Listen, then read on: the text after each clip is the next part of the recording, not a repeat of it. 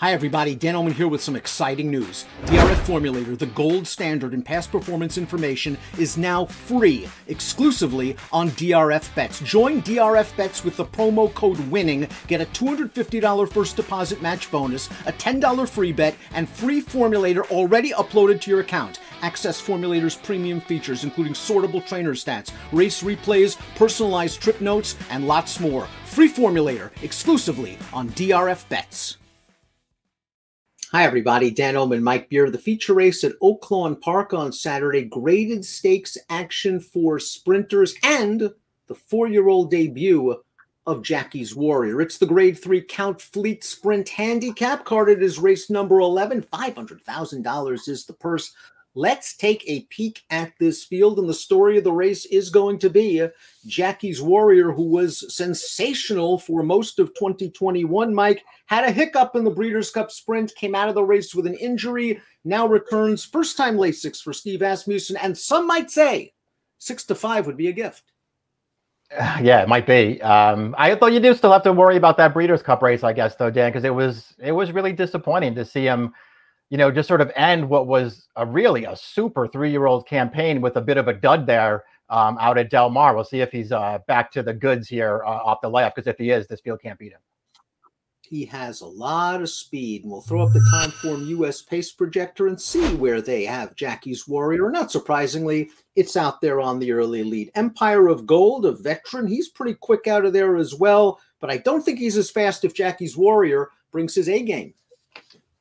No, they're not as fast as this horse. If he's, ready to go here right off the bat, you just got to get out of the gate. If he breaks the gate, fine, he will be in front. The good news from a tactical standpoint for the number 1 Mojo Man is he's versatile. He can win from off the pace. He can win from on the lead. He's banked over $500,000 the hard way. He's only won one stakes race. That was a 65 grander at Indiana Grand. But he picks his spots and he does well. 10 lifetime wins, including this effort last time out against allowance horses at Oaklawn. And he went right to the front in this race. And he holds very gamely. And this is what he is. A game horse. Maybe not a top horse, but a game solid runner.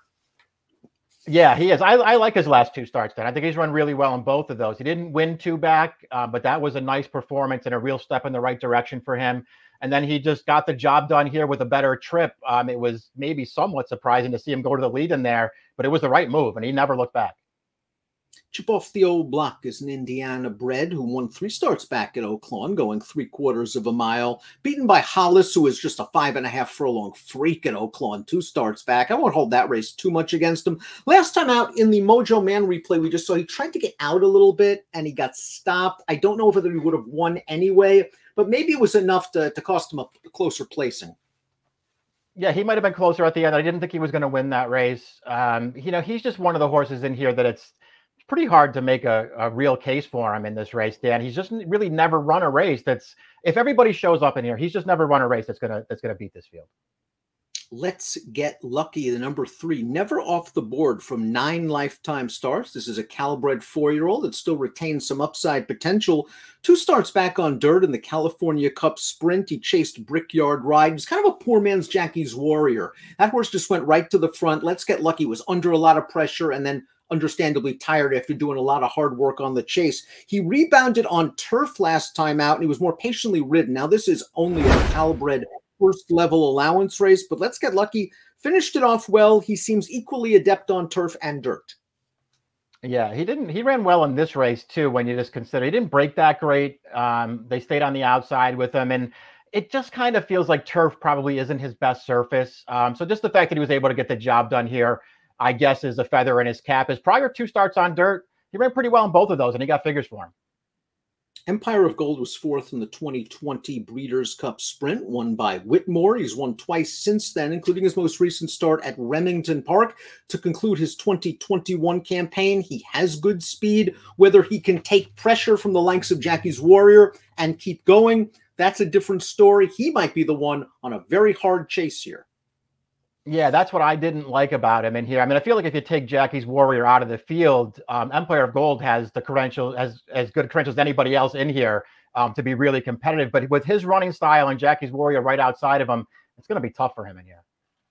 Jackie's Warrior is up next. Joel Rosario, Steve Asmussen. The horse's record speaks for itself. 8 for 12, 1.5 million in earnings. Multiple Grade 1 stakes winner at 2. Beat Life is Good in a very thrilling edition of the Alan Jerkins. Toyed with a overmatched field to the tune of a 110 buyer speed figure at Parks. And in the Breeders' Cup, he broke fine. And there was a brief second, it was very, very brief, at the 3/8 pole where it looked like, okay, Jackie's Warrior put away that Japanese speed horse. He's going to put away Special Reserve, and he's going to be on his way. Well, Special Reserve didn't go away, and then you knew at the 5/16 Jackie's Warrior was in trouble, and at the quarter pole, he was done. Yeah, I looked at the race the same way. When you watch it, I mean, he wasn't, super sharp early in that race like he usually is. But you're right. There was a point where I felt like maybe he's finally going to get away from these pace horses, and then we'll see what happens. And he just couldn't even do that. It was a really disappointing effort for this horse at the Breeders' Cup. I guess he came out of it with some kind of an excuse, Dan. I mean, it's pretty obvious right there on paper for you. Any one of his races prior to that as a 3-year-old, they're just going to dust this field. But he came out of the race, as Mike mentioned, with an issue. There was an injury. He has been given plenty of time, and it just looks like Asmussen's found a great spot for him to make his 4-year-old debut. Bob's Edge is up next. This horse loves Woodbine. Larry Jones has gotten him in great form. He has won 3 of his last 4, including this effort in the Grade 3 Whitmore. He has the recency edge over Jackie's Warrior. And if they go fast early, he's going to run late. And as we turn into the stretch, where's Bob's Edge? No Bob's Edge. This can't be the right video, Mike. What are we talking about? There's no Bob's Edge anywhere in the field. And then all of a sudden, out of nowhere, comes this streak. And it's Bob's Edge. And he rallies by everybody to win. This horse has gotten good in his last 2 races. He is a 1-run closer. They better go fast. If they do, he runs late. Yeah, they're going to go fast in front of him because Jackie's Warrior is in the field, and Jackie's Warrior doesn't go slow on the lead in his races. So this horse is going to have something to run at here. If the good Jackie's Warrior shows up, he probably can't catch him. But it just feels like this thing is going to set up the right way for this horse, who, as you say, his last 2 races are both really good. Top pick time. Before we get to the top picks, again, I want to remind everybody, please head on over to the Daily Racing Form YouTube channel. Click on the subscribe button. You'll have access to all of DRF TV's latest video offerings, all the Timeform US podcasts, all the DRF breeding reports, all the Oaks Countdown and Derby watches, all good stuff. Now a top pick time. I have a feeling I know where we're going in the Count Fleet. Yes, Jackie's Warrior is going to be our top selection in here. See some chalk on your shirt there, Mike. And well, listen, I don't want to pick against him. I just think he's too good for these horses. And I'm hoping that he comes back and runs one of his good races here, Dan, because you want this horse to be good as a 4-year-old. He has star potential, to be sure, and it'll be very, very interesting to see where he goes if he is successful here. 5-6-3-1 for Mike, 5-6-3-1 for me. It's the Count Fleet. It's the feature at Oaklawn on Saturday. It's Jackie's Warrior. Good luck.